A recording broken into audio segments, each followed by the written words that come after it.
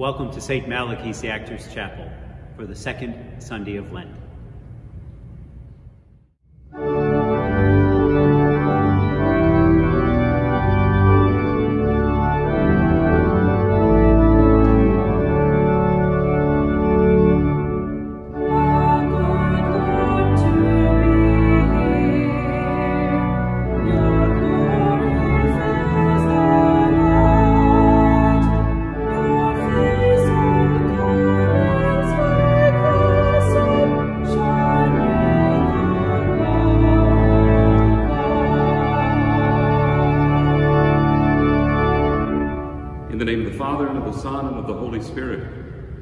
The grace and peace of our Lord Jesus Christ, the love of God, and the fellowship of the Holy Spirit be with you all. As we prepare ourselves to enter into the sacred mysteries, let us pause to call to mind our sins.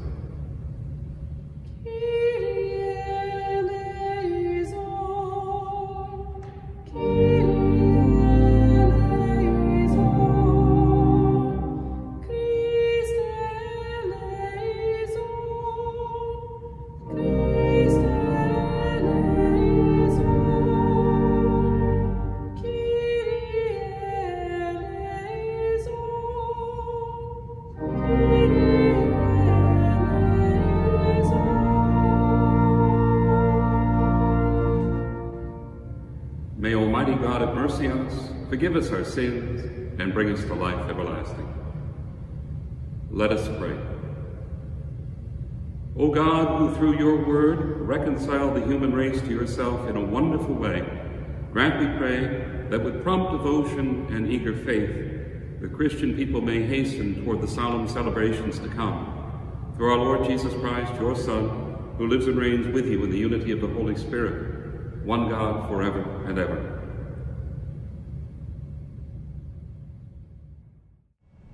A reading from the book of Genesis.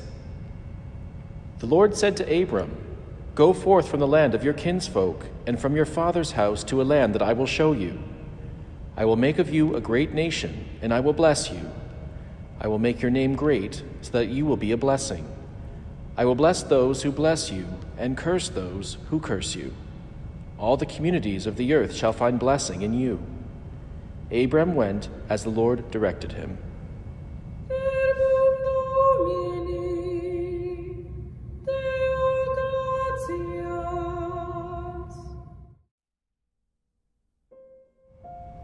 Responsorial Psalm.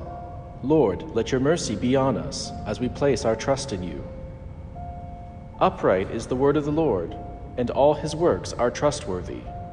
He loves justice and right. Of the kindness of the Lord, the earth is full. Lord, let your mercy be on us as we place our trust in you. See, the eyes of the Lord are upon those who fear him, upon those who hope for his kindness, to deliver them from death and preserve them in spite of famine. Lord, let your mercy be on us as we place our trust in you. Our soul waits for the Lord, who is our help and our shield. May your kindness, O Lord, be upon us, who have put our hope in you. Lord, let your mercy be on us as we place our trust in you. A reading from 2 Timothy. Beloved, bear your share of hardship for the gospel with the strength that comes from God. He saved us and called us to a holy life, not according to our works, but according to his own design, and the grace bestowed on us in Christ Jesus before time began, but now made manifest, through the appearance of our Savior Christ Jesus, who destroyed death and brought life and immortality to light through the gospel.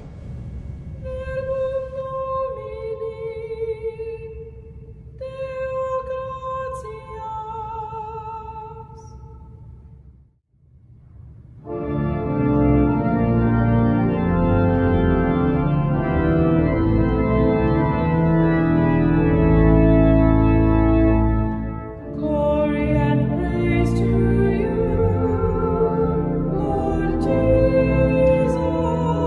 Christ.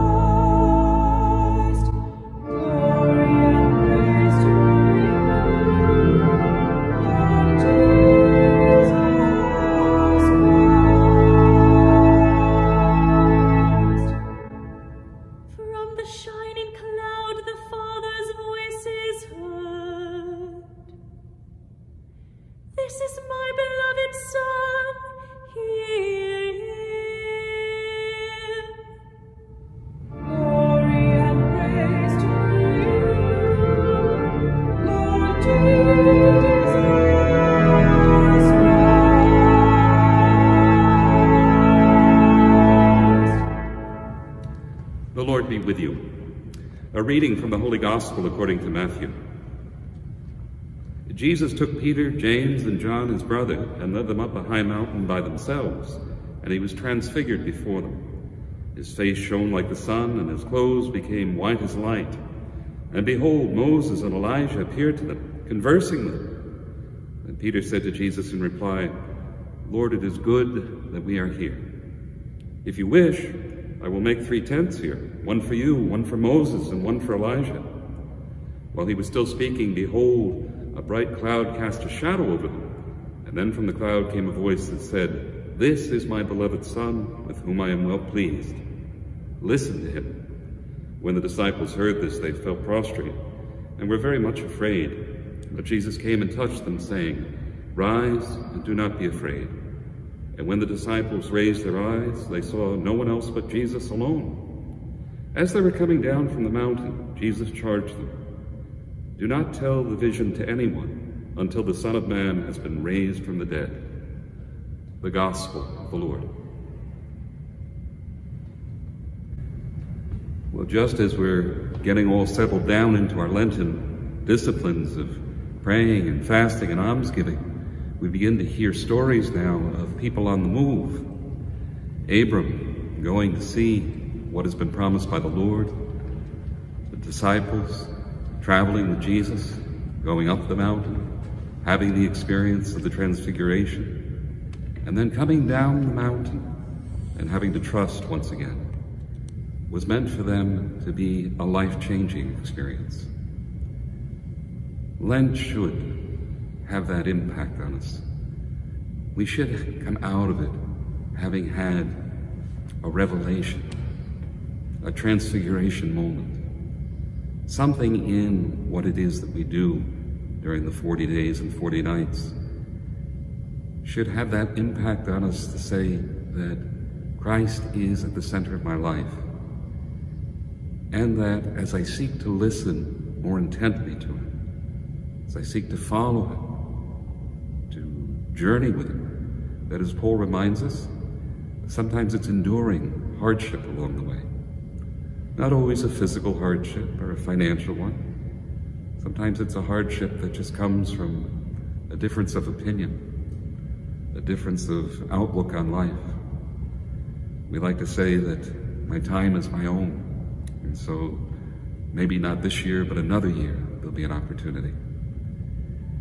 And the urgency of what happened in the Transfiguration should be an urgency that we take seriously. We don't know how many more Lenten journeys we get to make, but we know this one is before us. And we know that as we're on it, indeed good things are happening in our lives. And even if we're not so sure that it's good, if it's bringing us closer and allowing us to open and to unburden unto the Lord that which would otherwise slow us down and preoccupy us, then we are indeed making progress. It's sometimes not always being able to see, as Abram saw, a promised land immediately. Sometimes it comes through the blessing of being close to the Lord, hearing his word, and being open in our response.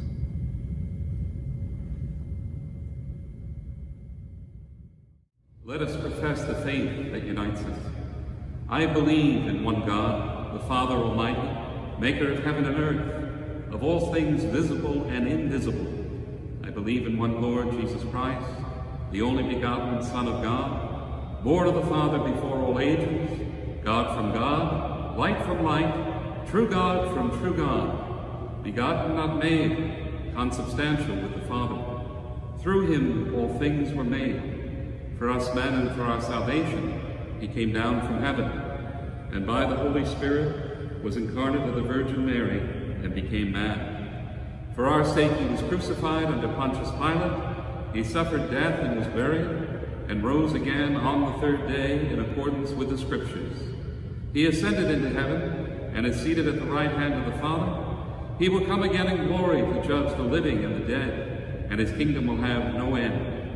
I believe in the Holy Spirit, the Lord, the giver of life, who proceeds from the Father and the Son, who with the Father and the Son is adored and glorified, who has spoken through the prophets. I believe in one holy, Catholic, and Apostolic Church.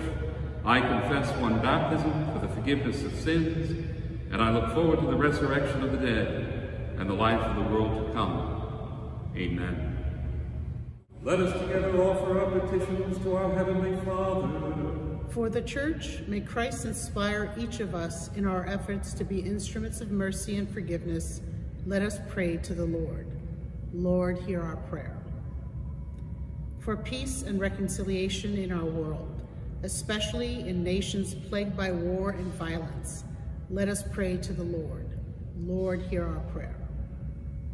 For the sick, especially those suffering from mental illness, may they experience God's healing touch. Let us pray to the Lord. Lord, hear our prayer. For this faith community, may the grace of the Holy Spirit enable us to grow in knowledge and love of God. Let us pray to the Lord. Lord, hear our prayer. For all our beloved dead, may they soon come into the fullness of life in the risen Christ. Let us pray to the Lord. Lord, hear our prayer. We offer our prayers and ask that you answer them according to your will. We ask this through Christ our Lord.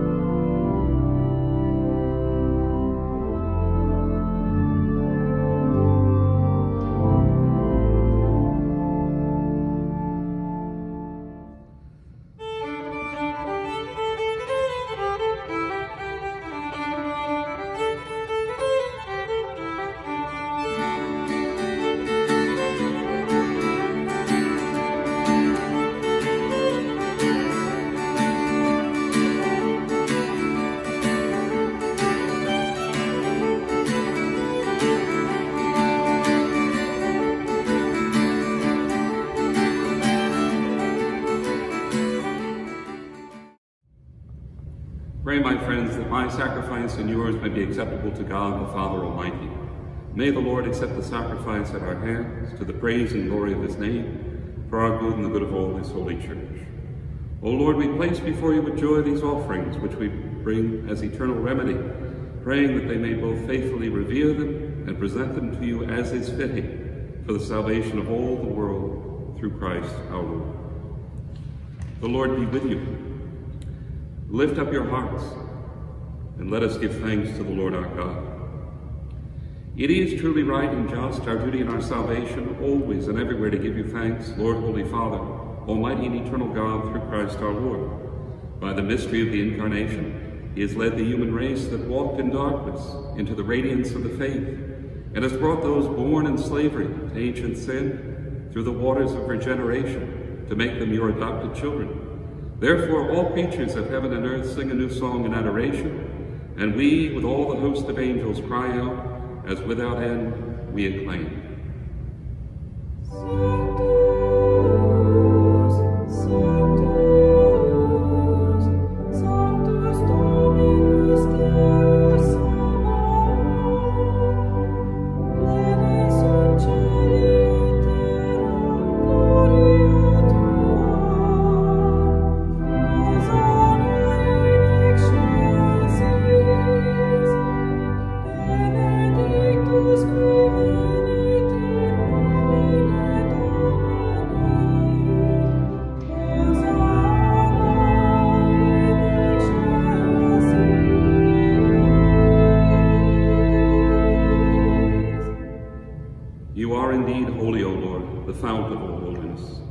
Make holy, therefore, these gifts, we pray, by sending down your Spirit upon them like the dewfall, so that they may become for us the body and blood of our Lord Jesus Christ. At the time he was betrayed and entered willingly into the passion, he took bread and, giving thanks, broke it and gave it to the disciples, saying, "Take this, all of you, and eat of it, for this is my body, which will be given up for you."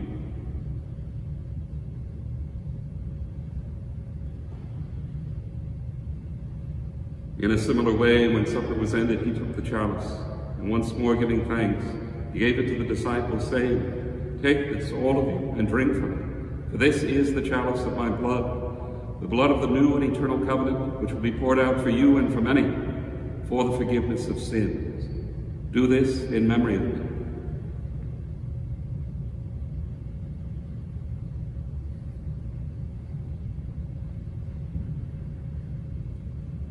The mystery of faith.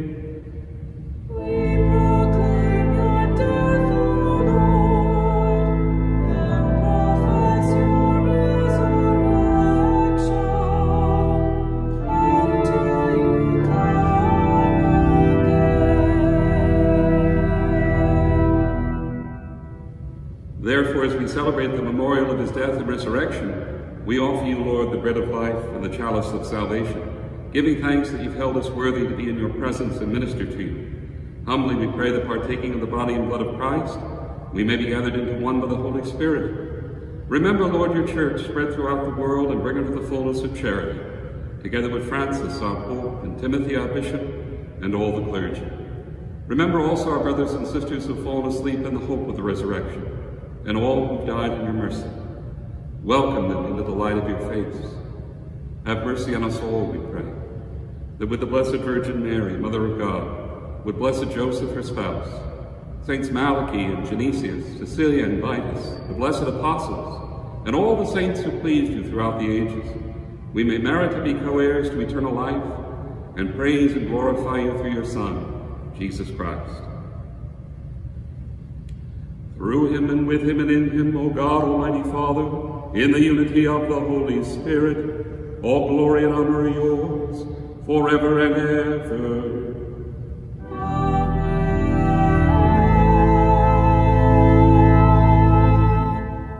With longing for the coming of God's kingdom, we pray as Jesus taught us. Our Father, who art in heaven, hallowed be thy name. Thy kingdom come, thy will be done on earth as it is in heaven.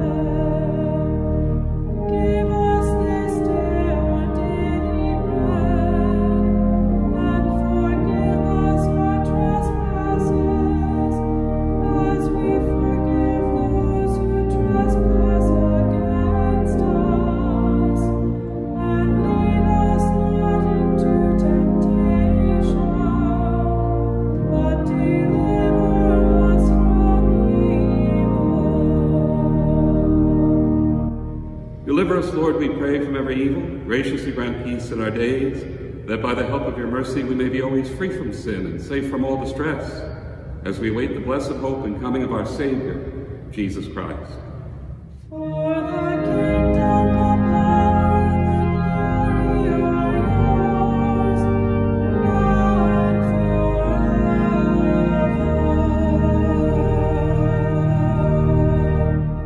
forever. Lord Jesus Christ, who said to your apostles, "Peace I leave you, my peace I give you," look not on our sins, but on the faith of your church, and graciously grant peace and unity in accordance with your will, who live and reign forever and ever.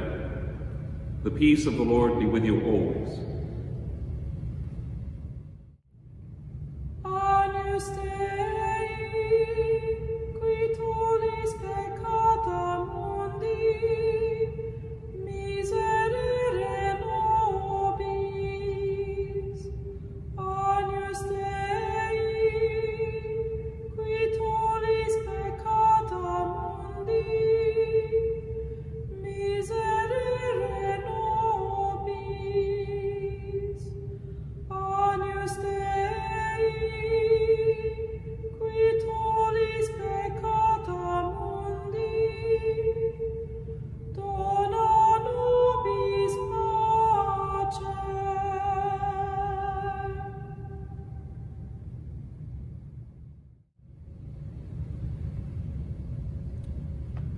Behold the Lamb of God. Behold him who takes away the sins of the world. Blessed are those called to the supper of the Lamb. Lord, I am not worthy that you should enter under my roof, but only say the word, and my soul shall be healed.